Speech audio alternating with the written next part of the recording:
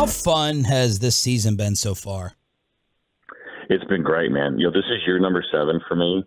Every single day we go to the ballpark, you feel like you have a chance to win. That has never happened here for me, and it's been an amazing feeling. And I got to tell you that for fans, I know they feel the same way. You're never walking in feeling like, man, we got no chance today. It doesn't exist, and the guys are feeling that way, and that's a really good feeling. A lot of that has to do with the fact that they put together a really amazing starting rotation. The lineup was good going back to last year. It's gotten even better this year. And so I think, sky's the limit. But the feeling of this season in particular is so different than previous seasons that I've been here. What has been the bigger surprise, the offense or the pitching, the starting pitching?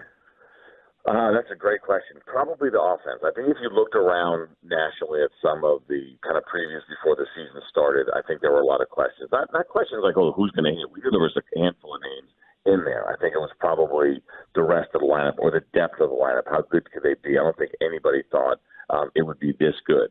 And that's the depth of the lineup. Again, they did a really good job at the end kind of plugging some pieces in. Like our focus, of course, is Marcus Semien, Adolis Garcia, Corey Seager. But it's guys like Robbie Grossman, who they signed late very inexpensively. It's Ezekiel Duran emerging maybe in a way that nobody anticipated. Jonah Heim's one of the best hitters in the game. Not just as a catcher, just one of the best hitters in the game. I'm not sure we saw it coming to that level. Travis Jankowski, I don't know if you guys heard this story or not. I know he's on the IL right now. But he was told when the Rangers had those 2 exhibition games against Kansas City before the season started that he was not going to make the team. They thought Leody Taveras was going to be ready. He ends up making the team and plays a really important role early on, filling in, putting the ball in play. He's a great defender. He can run. Little things like that. I think it's the next level of guys beyond the big names that we all know that have made the difference for this lineup. Rangers TV analyst C.J. Nitkowski joins us here on 105 Through the Fan. C.J., when you look at Dane Dunning and what he did last night and the contributions that he's given you, whether it be in long relief or when he's been into the rotation, how difficult is it going to be to just, return him to the bullpen when Jacob deGrom gets back? I mean, are they going to have to find a way to continue to keep him in the rotation? I don't think so. Here's why. I mean, a couple of things. One, you saw Bradford make the start on Monday. That was intentional to give everybody an extra day. Dave Dunning probably then slides into that role, right, when you need, because they're going to do this, I think, throughout the year a couple of times. As good as this rotation is, a lot of the guys missed a pretty significant amount of time last year and at other points in their career, so they're being extra careful with the rotation. That was supposed to be Jake Odorizzi's role, who they traded for from the Braves and unfortunately got hurt. Is going to miss the entire season. So I think you'll actually see Dane in that swing role. And, to be honest, they could use him in the bullpen as well. And so the fact that you can add another starter back into the rotation, obviously someone to the level of Jacob deGrom, and then have Dane go back into the bullpen, I think that's what you'll see. I also think once that happens, it's not going to be his last start of the year. It's just a matter of when it happens. I mean, he's been so good, man. Like, his numbers are significantly better than they were a year ago. He's not letting up hits. He's a silent assassin, right? He's just out there with his glasses on, going about his business with about zero emotion throughout the game, and he's crushing it right now. And again, it's another guy. It's a good example, right? We have all these big names in the rotation, and it's a guy like Dane Dunning who's playing such a critical role. What happens to guys to the lineup when Seager comes back? Where's Garver fit in when he comes back? Because he's targeted at the end of the month. There's all these new great problems the Rangers have. What do we do with all of our good players? And it's been a while since we've had that conversation. So a couple of things. One, I think, first of all, when Corey Seager gets back, hopefully very soon here, everybody wants to know what's going to happen with Ezekiel Duran. Like, he has been so good. Coach loves him. Bruce Bochy loves him. You can tell by the way he talks about him, what we saw in spring training. And now that he's gotten that everyday opportunity, they will force him into the lineup some way. I think we'll actually see Corey DH a little bit if he's comfortable with it early on, because Duran's an excellent defender as well. And then you're going to see Duran move around and give guys certain days off. You'll see him in the outfield. They're comfortable with him playing all 3 outfield positions. That might move somebody else to DH. In the meantime, maybe it gives Garcia a day off of his feet where you have Duran in the outfield. So they'll be able to manage this thing. He can play third. He can play short. He can even play first once in a while. If you get a tough left-handed matchup, I know we see Nitkowski out there pretty much every day. But if there's something on paper that doesn't match up well with him, and it does with Duran, you may even see him over at first base. I think the one place you won't see him is second base, and that's because Marcus Semien just doesn't take a day off. He's an absolute Iron Man, and so that probably, outside of an injury, let's hope we don't see it. I think that's how they work Duran. Garver will be more of a DH. He'll probably catch, maybe 2 days a week, and this is just my guess and how they'll probably work this thing. Jonah has done such a great job, and he is one of the best defenders in the game as well. He's just having this monster season, really, in this series. You look at Sean Murphy and Jonah Heim. You're looking at two of the best catchers in the game right now on both sides of the ball. So my guess is Garver would take Sandy Leon's spot right now as the backup. But again, guessing here, what he catches maybe 2 times a week, DHs the others. And there'll be some times where Bruce Bochy's going to be in a spot where he's going to have a good player on the bench because you can only bat 9. I was reading an article yesterday from CBS and, getting close to the quarter mark of the season, and they were talking about awards candidates in Major League Baseball through a quarter of the way through the season. A lot still left to go. But one of the guys they mentioned as kind of in the mix at MVP for their awards section at this point is Marcus Semien. And Semien's been so big for them, especially since Seager went down. Do you think he's somebody that if this sustains and they continue to have success, we're going to be talking about Semien come end of awards season? I think so. I mean, I don't see why it wouldn't happen for him. He is another guy, very quiet, and the way he goes about his business, and then all of a sudden you're looking up and he's just impacting the game in a big way. What he's doing with runners on in scoring position is unsustainable, but it's amazing. He's hitting well over 500 right now. We actually have 2 guys on this club that are hitting 500 or higher with runners in scoring position. To put that in perspective, we were talking about it last night. Freddie Freeman led the league last year, and he hit 390, and that's an absurd number. The next closest was 360. Marcus last night going into the game was hitting, I think, 530 with runners in scoring position, and he had another hit last night. He has been so clutch, and you're right. The timing could not have been better for him to get hot when Corey went down. He's a leader on this team, and he leads things off every night, and he's also a leader by example. I'd asked a lot of people before he got here, tell me about Marcus Semien. What can we expect? You're going to love this guy. The clubhouse is going to love this guy. Everything about him is just strict professionalism, and we've seen it. So, yeah, he has an opportunity to be in that conversation. I think Jonah Heim has that opportunity, and we'll see with Adolis Garcia. And I think that we're saying all that with real possible contenders as the season goes on without mentioning Corey Seager, just, again, speaks to the depth of this team. Rangers TV analyst C.J. Nitkowski joining us here on 105 through the Fan. C.J., when you, we've talked about a lot of good with this baseball team. The bad has been the back end of the bullpen, obviously. I think 7 of their last 10 losses, the go-ahead run's been scored in the 7th inning or later. The latest attempt at addressing this, Joe Barlow gets recalled yesterday. Is that going to be one of your new probably 8th, 9th inning type of guys here?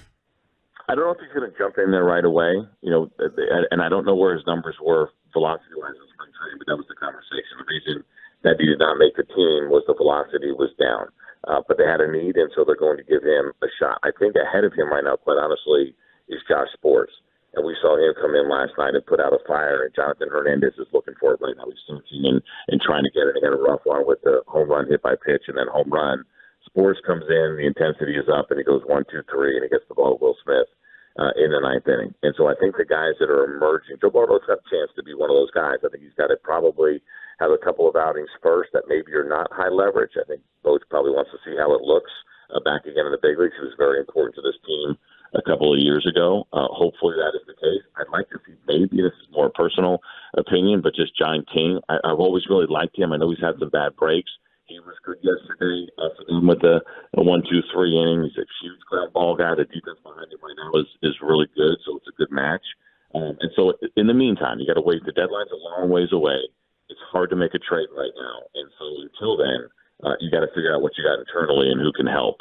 And that'll probably be an ongoing process. But if I were to identify a couple of guys right now that I think maybe could be those next step guys that maybe get some opportunities in some bigger situations, I'd say it's probably going to be Josh Spores. And for me, I'd like to see maybe John King get a look too. Should we feel positive, negative, or somewhere in the middle over DeGrom's start? I feel positive. The fact that he's been out there playing catch. I mean, as far as his next start coming? No, just his overall beginning of his Ranger career, injuries factored in with the effectiveness. We're like, okay, are these the signs of it? But obviously when he's out there, he's lights out. So, how are you feeling about the overall beginning? Yeah, I'd say this is probably how it looks, right? I mean, to be honest with you, going forward, he's so ridiculously dominant in what he does. It has been an absolute treat to watch him in our uniform. But he is almost 35 years old. I hope he's 35 in June. And there's an injury history there. And, you look at his body type, right? He's long and he's lean and he's doing things that almost don't make physical sense as far as the velocity and where he sits and that tremendous slider that he has. And so I think this is part of it. I think part of what we will get with Jacob deGrom is being cautious. He understands his body really well. What the Rangers did so well this offseason was to make sure that they had the pieces in place where they did not feel like they had to push hard on him right now, because they're going to want to do that come postseason time, right? That's the plan here, is to get to the postseason and have Jacob deGrom lead the way in October. In the meantime, you got to be a little bit careful when you get there. And so that's why depth is so important. That's why Dane Dunning is so important to this team and other guys that may get opportunities to take starts, is to make sure that we can give the other guys the breaks that they need, the lead dogs. Jacob deGrom is obviously one of them, but man, when he's out there, it is something special. And so far, so good. And I think the Rangers are just being a little bit extra cautious right now because, of course, again, you need them for the long term. You need them late in the season. All right, 2 hot button issues that we need your opinion on.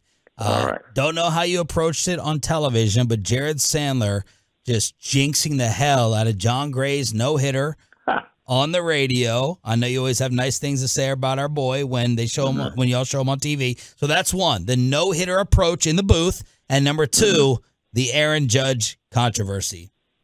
So I'd say this on the no-hitter. For me, Dave and I were just talking about this yesterday. We're in on talking about it.